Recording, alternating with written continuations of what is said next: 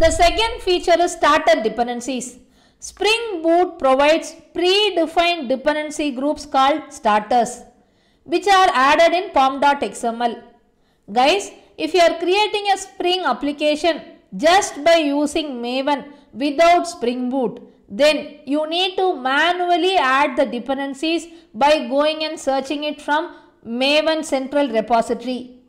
If dependency A depends on another dependency B, then it is your work that you need to add both of them.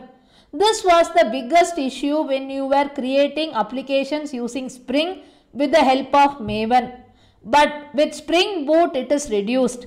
Spring Boot has got its own predefined set of starters. It is similar to when you want to order something from a restaurant. You pick and choose the menu items and click submit, where the items are getting added to the cart. Similarly, when you want to create a Spring Boot project, you can pick and choose the dependencies that you want, which are picked up from the starter dependencies and automatically added to your project. Few common starters are given over here. Spring Boot Starter Web, which is used for REST APIs and web application. Spring-boot-starter-data-jpa.